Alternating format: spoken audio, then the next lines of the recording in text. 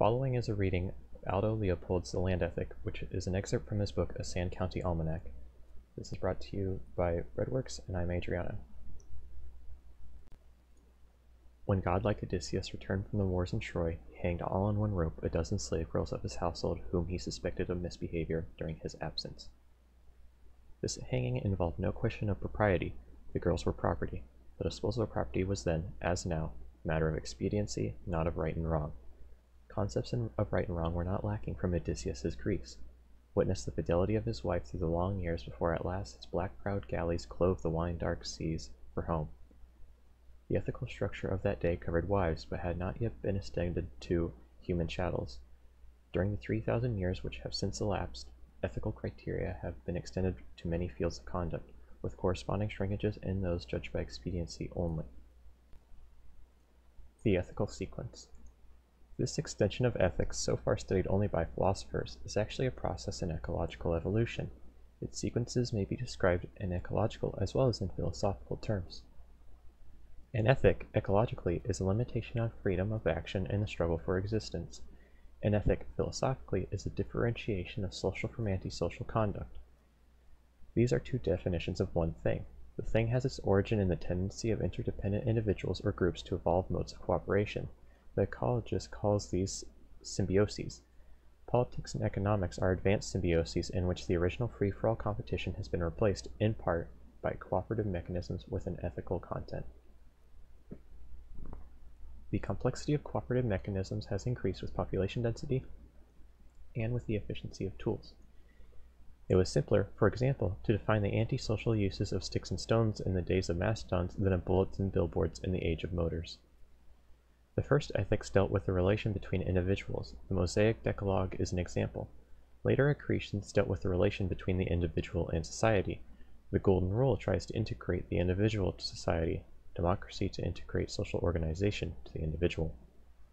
There is as yet no ethical dealing with man's relation to land and to the animals and plants which grow upon it. Land, like Odysseus's slave girls, is still property. The land relation is still strictly economic, entailing privileges but not obligations. The extension of ethics to this third element in human environment is, if I read the evidence correctly, an evolutionary possibility and an ecological necessity. It is the third step in a sequence. The first two have already been taken. Individual thinkers since the days of Ezekiel and Isaiah have asserted that the desolation of land is not only inexpedient but wrong. Society, however, has not yet affirmed their belief. I regard the present conservation movement as the embryo of such an affirmation. An ethic may be regarded as a mode of guidance for meeting ecological situations so new or intricate or involving such deferred reactions that the path of social expediency is not discernible to the average individual. Animal instincts are modes of guidance for the individual in meeting such situations. Ethics are possibly a kind of community instinct in the making. The community concept. All ethics so far evolved rest upon a single premise that the individual is a member of a community of interdependent parts.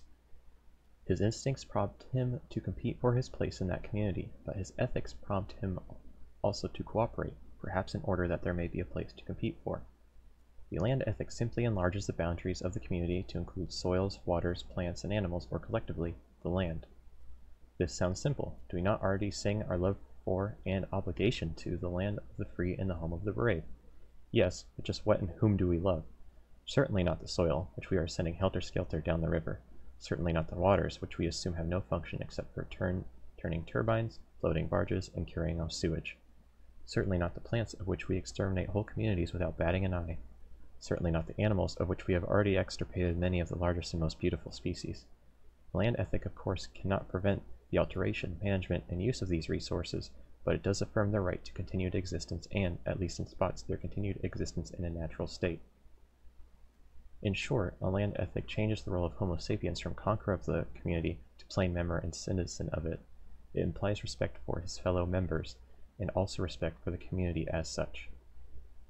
In human history, we have learned, I hope, that the conqueror role is eventually self-defeating. Why? Because it is implicit in such a role that the conqueror knows, ex cathedra, just what makes the community clock tick, and just what and who is valuable, and what and who is worthless in community life. It always turns out that he knows neither, and this is why his conquests eventually defeat themselves. In the biotic community, a parallel situation exists. Abraham knew exactly what the land was for. It was to drip milk and honey into Abraham's mouth. At the present moment, the assurance with which we regard this assumption is inverse to the degree of our education. The ordinary citizen today assumes that science knows what makes the community clock tick. The scientist is equally sure that he does not.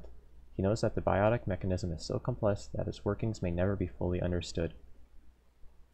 That man is, in fact, only a member of a biotic team is shown by an ecological interpretation of history. Many historical events hitherto explained solely in terms of human enterprise were actually biotic interactions between people and land. The characteristics of the land determine the facts quite as potently as the characteristics of the man who lived on it. Consider, for example, the settlement of the Mississippi Valley. In the years following the Revolution, the three groups were contending for its control: the indigenous populations, the French and English traders, and the American settlers. Historians wonder what would have happened if the English at Detroit had thrown a little more weight into the indigenous people's side of those tipsy scales which decided the outcome of the colonial migration into the cane lands of Kentucky. It is time now to ponder the fact that the cane lands, when subjected to the particular mixture forces represented by the cow, plow, fire, and axe of the pioneer, became bluegrass. What if the plant succession inherent in this dark and bloody ground had, under the impact of these forces, given us some worthless sedge, shrub, or weed? Would Boone and Kenton have held out? Would there have been any overflow into Ohio, Indiana, Illinois, and Missouri? Any Louisiana Purchase, any transcontinental union of new states, any civil war? Kentucky was one sentence in the drama of history. We are commonly told what the human actors in the drama tried to do, but we are seldom told that their successes or the lack of it hung in large degree on the reaction of particular soils to the impact of the particular forces exerted by their occupancy.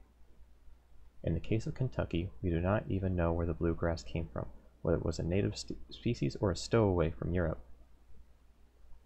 Contrast the cane lands with what hindsight tells us about the Southwest, where the pioneers were equally brave, resourceful, and preserving. The impact of occupancy here brought no bluegrass or other plant fitted to withstand the bumps and buffetings of hard use.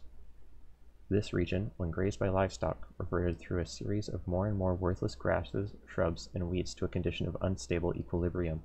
Each recession of plant types bred erosion, each increment to erosion bred a further recession of plant types.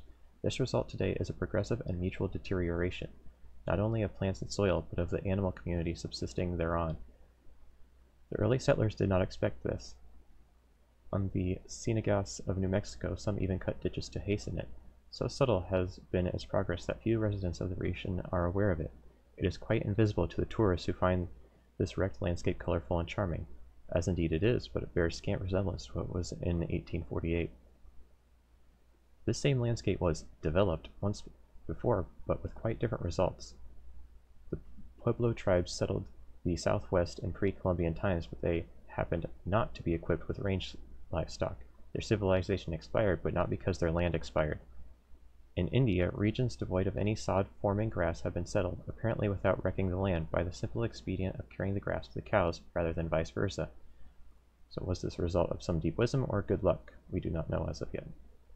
In short, the plant succession steered the course of history. The pioneer simply demonstrated, for good or ill, what successions inhered in the land. Is history taught in this spirit? It will be, once the concept of land as a community really penetrates our intellectual life. The ecological conscience. Conservation is a state of harmony between man and land. Despite nearly a century of propaganda, conservation still proceeds at a snail's pace. Progress still consists largely of letterhead, pieties, and convention oratory. On the back 40, we still slip 2 steps backward for each forward stride. The usual answer to this dilemma is more conservation education.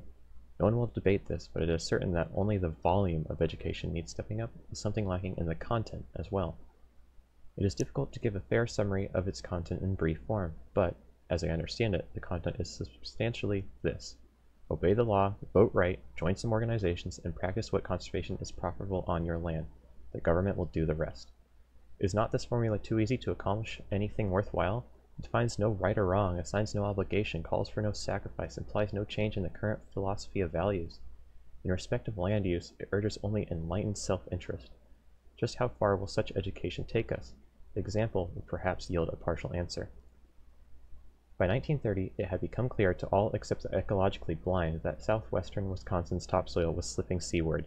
In 1933, the farmers were told that if they would adopt certain remedial practices for 5 years, the public would donate CCC labor to install them, plus the necessary machinery and materials. The offer was widely accepted, but the practices were widely forgotten when the 5-year contract period was up. The farmers continued only those practices that yielded an immediate and visible economic gain for themselves. This led to the idea that maybe farmers would learn more quickly if they themselves wrote the rules. Accordingly, the Wisconsin legislation in 1937 passed the Soil Conservation District Law. This said to farmers, in effect, "We, the public, will furnish you free technical service and loan you specialized machines if you will write your own rules for land use. Each county may write its own rules, and these will have the force of law."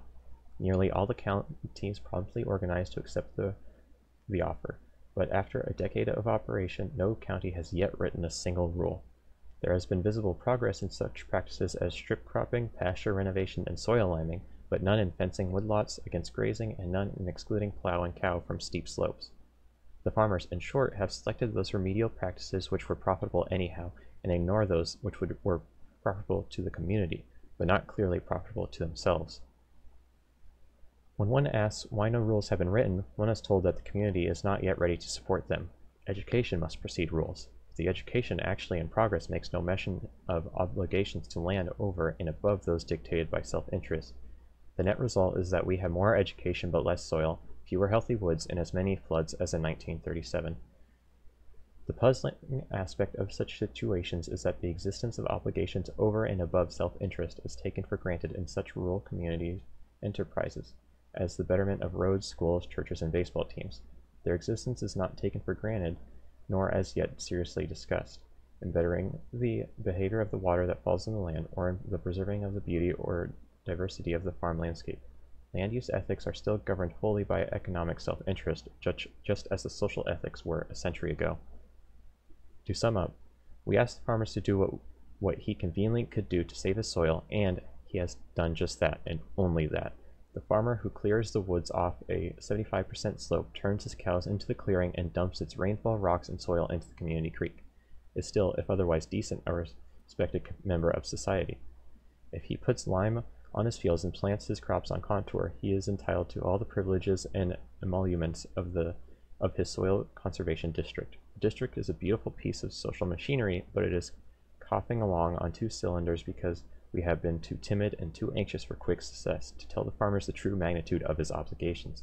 Obligations have no meaning without conscience, and the problem we face is the extension of the social conscience from people to land. No important change in ethics was ever accomplished without an internal change in our intellectual emphasis, loyalties, affections, and convictions. The proof that conservation has not yet touched these foundations of conduct lies in the fact that philosophy and religion have not yet heard of it. In our attempt to make conservation easy, we have made it trivial. Substitutes for a land ethic. When the logic of history hungers for bread, and we hand out a stone, we are at pains to explain how much the stone resembles bread. I now describe some of the stones which serve in lieu of a land ethic. One basic weakness in a conservation system based wholly on economic motives is that most members of the land community have no economic value. Wildflowers and songbirds are examples. Of the 22,000 higher plants and animals native to Wisconsin, it is doubtful whether more than 5% can be sold, fed, eaten, or otherwise put to economic use.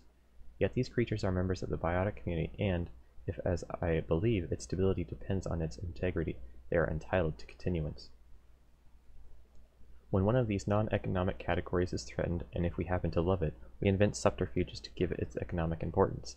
At the beginning of the century, songbirds were supposed to be disappearing. Ornithologists jumped to the rescue with some distinctly shaky evidence to the effect that insects would eat us up if birds failed to control them. The evidence had to be economic in order to be valid. It is painful to read these circumlocutions today.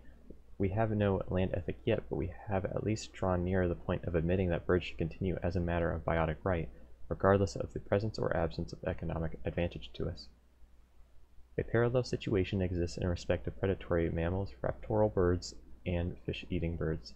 Time was when biologists somewhat overworked the evidence that these creatures preserve the health of game by killing weaklings, or that they control rodents for the farmer, or that they prey only on worthless species. Here again, the evidence had to be economic in order to be valid. It is only in recent years that we hear the more honest argument that predators are members of the community, that no special interest has the right to exterminate them for the sake of a benefit, real or fancy, to itself. Unfortunately, this enlightened view is still in the talk stage. In the field, the extermination of predators goes merrily on. Witness the impending erasure of the timber wolf by fiat of Congress, the conservation bureaus, and many state legislatures. Some species of trees have been read out of the party by economics-minded foresters because they grow too slowly or have too low a sale value to pay as timber crops. These include white cedar, tamarack, cypress, beech, and hemlock are examples.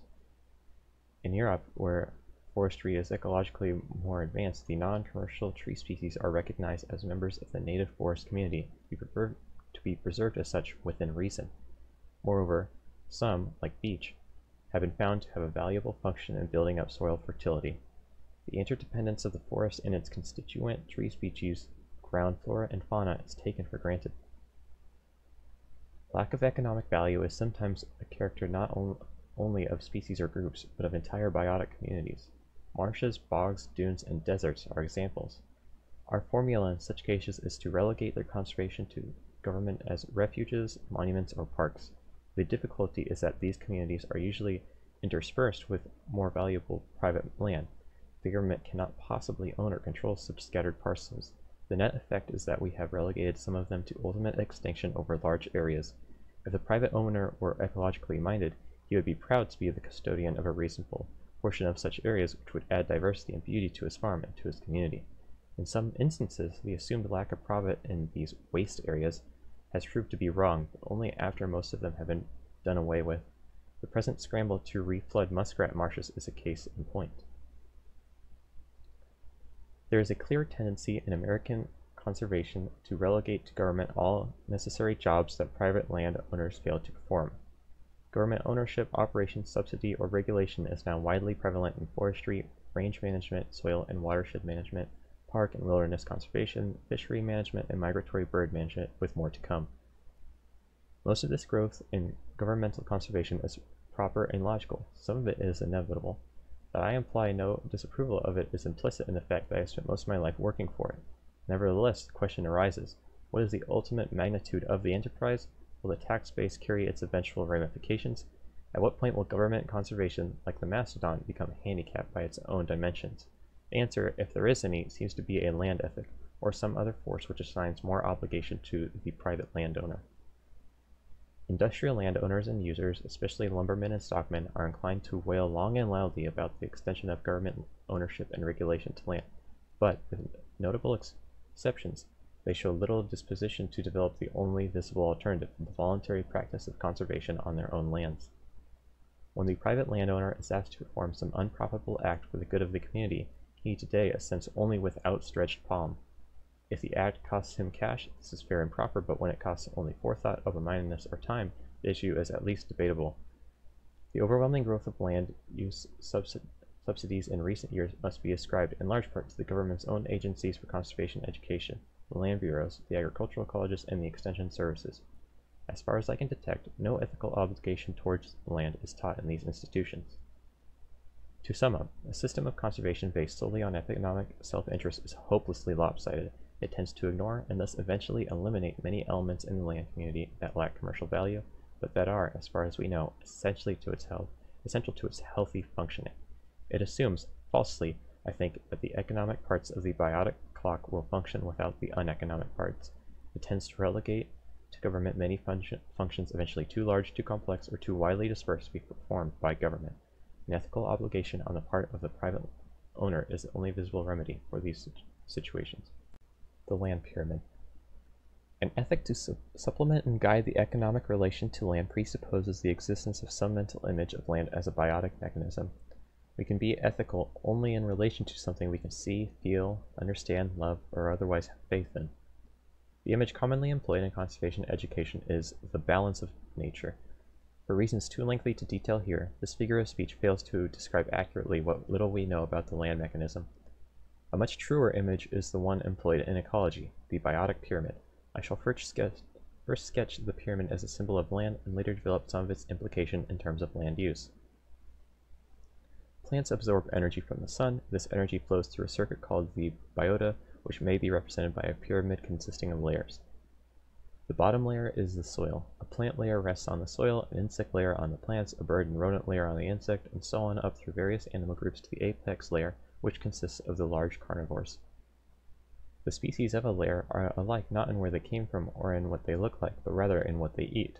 Each successive layer depends on those below it for food and often for other services, and each in turn furnishes food and services to those above. Proceeding upward, each successive layer decreases in numerical abundance. Thus, for every carnivore there are hundreds of his prey, thousands of their prey, millions of insects, and uncountable plants. The pyramid form of the system reflects this numerical progression from apex to base. Man shares an intermediate layer with the bears, raccoons, and squirrels, which eat both meat and vegetables. The lines of dependency for food and other services are called food chains. Thus, soil, oak, deer, and native is a chain that has now largely been converted to soil, corn, cow, farmer. Each species, including ourselves, is a link in many chains. The deer eats 100 plants other than oak, and the cow 100 plants other than corn. Both, then, are links in 100 chains. The pyramid is a tangle of chains so complex as to seem disorderly, yet the stability of the system proves it is to be a highly organized structure. Its functioning depends on the cooperation and competition of its diverse parts. In the beginning, the pyramid of life was low and squat, the food chain short and simple. Evolution has added layer after layer, link after link. Man is one of thousands of creations to the height and complexity of the pyramid. Science has given us many doubts, but it has given us at least one certainty. The trend of evolution is to elaborate and diversify the biota. Land, then, is not merely soil. It is a fountain of energy flowing through a circuit of soils, plants, and animals. Food chains are the living channels which conduct energy upward. Death and decay return it to the soil. The circuit is not closed. Some energy is dissipated in decay, some is added by absorption from the air, some is stored in soils, peats, and long-lived forests. But it is a sustained circuit, like a slowly augmented revolving fund of life. There is always a net loss by downhill wash, but this is normally small and offset by the decay of rocks. It is deposited in the ocean and, in the course of geologic time, raised to form new lands and new pyramids. The velocity and character of the upward flow of energy depend on the complex structure of the plant and animal community, much as the upward flow of sap in a tree depends on its complex cellular structure. Without this complexity, normal circulation would presumably not occur. Structure means the characteristic numbers as well as the characteristic kinds and functions of the component species. This interdependence between the complex structure of the land and its smooth functioning as an energy unit is one of its basic attributes. When a change occurs in one part of the circuit, many other parts must adjust themselves to it. Change does not necessarily obstruct or divert the flow of energy. Evolution is a long series of self-induced changes, the net result of which has been to elaborate the flow mechanism and to lengthen the circuit. Evolutionary changes, however, are usually slow and local. Man's invention of tools has enabled him to make changes of unprecedented violence, rapidity, and scope. One change is in the composition of floras and faunas. The larger predators are lopped off the apex of the pyramid. Food chains, for the first time in history, become shorter rather than longer. Domesticated species from other lands are substituted for wild ones, and wild ones are moved to new habitats. In the worldwide pooling of faunas and floras, some species get out of bounds as pests and diseases. Others are extinguished. Such effects are seldom intended or foreseen. They represent unpredicted and often untraceable readjustments in the structure. Agricultural science is largely a race between the emergence of new pests and the emergence of new techniques for their control. Another change touches the flow of energy through plants and animals and its return to the soil. Fertility is the ability of soil to receive, store, and release energy. Agriculture by overdrafts on the soil, or by too radical a substitution of domestic for native species in the superstructure, may derange the channels of flow or deplete storage. Soils depleted of their storage or of the organic matter which anchors it wash away faster than they form. This is erosion. Waters, like soil, are part of the energy circuit. Industry, by polluting waters or obstructing them with dams, may exclude the plants and animals necessary to keep energy in circulation. Transportation brings out another basic change. Plants or animals grown in one region are now consumed and returned to the soil in another. Transportation taps the energy stored in rocks and in the air and uses it elsewhere. Thus, we fertilize the ground with nitrogen gleaned by the guano birds from the fishes of the seas on the other side of the equator. Thus, the formerly localized and self-contained circuits are pooled on a worldwide scale. The process of altering the pyramid for human occupation releases stored energy, and this often gives rise, during the pioneering period, to a deceptive exuberance of plant and animal life, both wild and tame. These releases of biotic capital tend to cloud or postpone the penalties of violence. This thumbnail sketch of land as an energy circuit conveys three basic ideas. 1. That the land is not merely soil. 2. That the native plants and animals kept the energy circuit open, others may or may not. 3. That man-made changes are of a different order than evolutionary changes, and effects have more comprehensive than is intended or foreseen. These ideas collectively raise two basic issues. Can the land adjust itself to the new order, and can the desired alterations be accomplished with less violence? Biotas seem to differ in their capacity to sustain violent conversion. Western Europe, for example, carries a far different pyramid than Caesar found there. Some large animals are lost, swampy forests have become meadows or plowland, many new plants and animals are introduced, some of which escape as pests. The remaining natives are greatly changed in distribution and abundance, yet the soil is still there, and, with the help of imported nutrients, still fertile. The waters flow normally, the new structure seems to function and to persist. There is no visible stoppage or derangement of the circuit. Western Europe, then, has a resistant biota. Its inner processes are tough, elastic, resistant to strain. No matter how violent the alterations, the pyramid so far has developed some new modus vivendi which preserves its hability for man and for most of the other natives. Japan seems to present another instance of radical conversion without disorganization. Most other regions, and some yet barely touched by civilization, display various stages of disorganization, varying from initial symptoms to advanced wastage. In Asia Minor and North Africa, diagnosis is confused by climatic changes which may have been either the cause or the effect of advanced wastage. In the U.S., the degree of disorganization varies locally. It is worst in the Southwest, the Ozarks, and parts of the South, and least in New England and the Northwest. Better land uses may still arrest it in the less advanced regions. In parts of Mexico, South America, South Africa, and Australia, a violent and accelerating wastage is in progress, but I cannot assess the prospects. This almost worldwide display of disorganization in the land seems to be similar to disease in an animal, except that it never culminates in complete disorganization or death. The land recovers, but at some reduced level of complexity, and with a reduced carrying capacity for people, plants, and animals.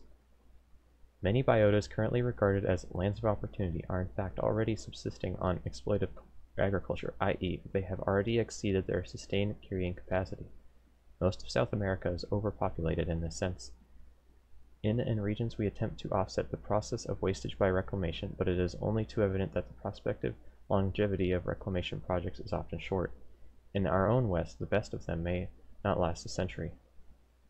The combined evidence of history and ecology seems to support one general deduction. The less violent the man-made changes, the greater the probability of successful readjustment in the pyramid. Violence, in turn, varies with human population density. Dense population requires a more violent conversion. In this respect, North America has a better chance for permanence than Europe if she can contrive to limit her density. This deduction runs counter to our current philosophy, which assumes that because a small increase in density enriched human life, that an indefinite increase will enrich it indefinitely. Ecology knows of no density relationship that holds for indefinitely wide limits. All gains from density are subject to a law of diminishing returns. Whatever may be the equation for men and land, it is improbable that we as yet know all its terms. Recent discoveries in mineral and vitamin nutrition reveal unsuspected dependencies in the up circuit. Incredibly minute quantities of certain substances determine the value of soils to plants, of plants to animals. What of the down circuit? What of the vanishing species, the preservation of which we now regard as an aesthetic luxury? They help build the soil. In what unsuspected ways may they be essential to its maintenance? Professor Weaver proposes that we use prairie flowers to reflocculate the wasting soils of the Dust Bowl. Who knows for what purposes cranes and condors, otters and grizzlies may someday be used. Land health and the A-B cleavage. A land ethic, then, reflects the existence of an ecological conscience, and this in turn reflects a conviction of individual responsibility for the health of the land. Health is the capacity of the land for self-renewal. Conservation is our effort to understand and preserve this capacity. Conservationists are notorious for their dissensions. Superficially, these seem to add up to mere confusion, but a more careful scrutiny reveals a single plane of cleavage common to many specialized fields. In each field, one group, A, regards the land as soil and its function as commodity production. Another group, B, regards the land as a biota and its functions as something broader. How much broader is admittedly in a state of doubt and confusion. In my own field, forestry, Group A is quite content to grow trees like cabbages with cellulose as the basic forest commodity. It feels no inhibition against violence. Its ideology is agronomic. Group B, on the other hand, sees forestry as fundamentally different from agronomy because it employs natural species and manages a natural environment rather than creating an artificial one. Group B prefers natural reproduction on principle. It worries on biotic as well as economic grounds about the loss of species like chestnut and the threatened loss of the white pines. It worries about a whole series of secondary forest functions: wildlife, recreation, watersheds, wilderness areas. To my mind, Group B feels the strengths of an ecological conscience. In the wildlife field, a parallel cleavage exists. For Group A, the basic commodities are sport and meat. The yardstick of production are ciphers of take-in pheasants and trouts. Artificial propagation is acceptable as a permanent as well as temporary recourse, if its unit cost permits. Group B, on the other hand, worries about a whole series of biotic side issues. What is the cost and predators of producing a game crop? Should we have further recourse to exotics? How can management restore the shrinking species like prairie grouse, already hopeless as shootable game? How can management restore the threatened rarities like trumpeter swan and whooping crane? Can management principles be extended to wildflowers? Here again, it is clear to me that we have the same A-B cleavage as in forestry. In the larger field of agriculture, I am less competent to speak, but there seem to be somewhat parallel cleavages. Scientific agriculture was actively developing before ecology was born, hence a slower penetration of ecological concepts might be expected. Moreover, the farmer, by the very nature of his techniques, must commodify the biota more radically than the forester or the wildlife manager. Nevertheless, there are many discontents in agriculture which seem to add up to a new vision of biotic farming. Perhaps the most important of these is the new evidence that poundage or tonnage is no measure of the food value of farm crops. The products of fertile soil may be qualitatively as well as quantitatively superior. We can bolster poundage from depleted soils by pouring on imported fertility, but we are not necessarily bolstering food value. The possible ultimate ramifications of this idea are so immense that I must leave their exposition to abler pens. The discontent that labels itself organic farming, while bearing some of the earmarks of a cult, is nevertheless biotic in its direction, particularly in its insistence on the importance of soil, flora, and fauna. The ecological fundamentals of agriculture are just as poorly known to the public as in other fields of land use. For example, few educated people realize that the marvelous advances in technique made during recent decades are improvements in the pump rather than the well. Acre for acre, they have been barely sufficed to offset the sinking level of fertility. In all of these cleavages, we see repeated the same basic paradoxes: man the conqueror versus man the biotic citizen, science the sharpener of his sword versus science the searchlight on his universe, land the slave and servant versus land the collective organism. Robinson's injunction to Tristram may well be applied at this junction to Homo sapiens as species in geological time. Whether you will or not, you are a king, Tristram, for you are one of the time-tested few that leave the world. When they are gone, not the same place it was. Mark what you leave. The outlook. It is inconceivable to me that an ethical relation to land can exist without love, respect, and admiration for the land, and a high regard for its value. By value, of course, I mean something far broader than mere economic value. I mean value in the philosophical sense. Perhaps the most serious obstacle impeding the evolution of a land ethic is the fact that our educational and economic system is headed away from, rather than toward, an intense consciousness of land. Your true modern is separated from the land by many middlemen and by innumerable physical gadgets. He has no vital relation to it. To him, it is the space between cities on which crops grow. Turn him loose for a day on the land, and if the spot does not happen to be a golf links or a scenic area, he is bored stiff. If crops could be raised by hydroponics instead of farming, it would suit him very well. Synthetic substitutes for wood, leather, wool, and other natural land products suit him better than the originals. In short, land is something he has outgrown. Almost equally serious as an obstacle to a land ethic is the attitude of the farmer for whom the land is still an adversary, or a taskmaster that keeps him in slavery. Theoretically, the mechanization of farming ought to cut the farmer's chains, but whether it really does is debatable. One of the requisites for an ecological comprehension of land is an understanding of ecology, and this by no means coextensive with education. In fact, much higher education seems deliberately to avoid ecological concepts. An understanding of ecology does not necessarily originate in courses bearing ecological labels. It is quite as likely to be labeled geography, botany, agronomy, history, or economics. This is as it should be, but whatever the label, ecological training is scarce.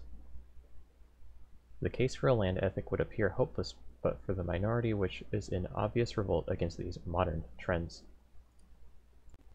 The key law which must be moved to release the evolutionary process for an ethic is simply this: quit thinking about decent land use as solely an economic problem. Examine each question in terms of what is ethically and aesthetically right, as well as what is economically expedient.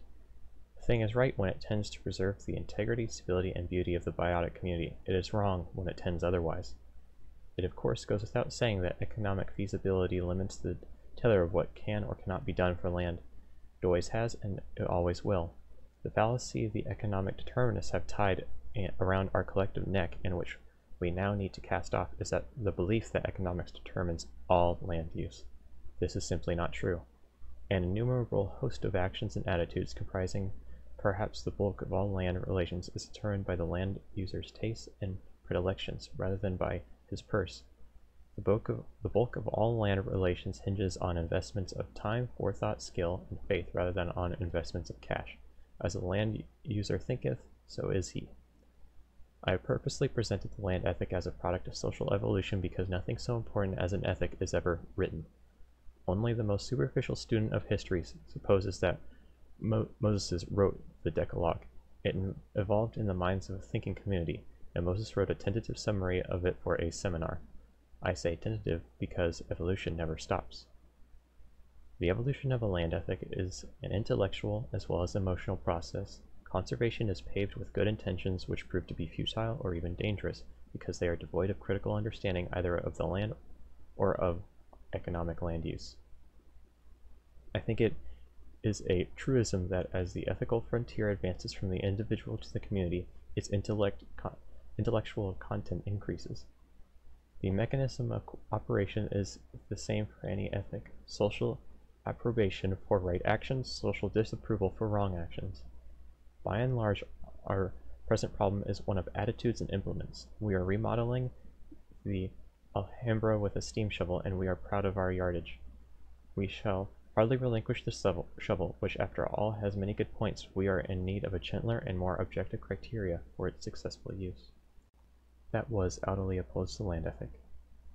It has quite a few ramifications today in terms of how we see the land as a community rather than as a commodity. And yeah, it holds value in that sense. There are some areas where it might not be ideal, and it comes from a very Western perspective, so that it does feel hindered by that, and it was written in the 1940s. But still, even for its time, it was quite ahead of how we think of things in terms of that Western perspective, as I mentioned. So yeah, hopefully you enjoyed it. This has been Breadworks, and I am Adriana.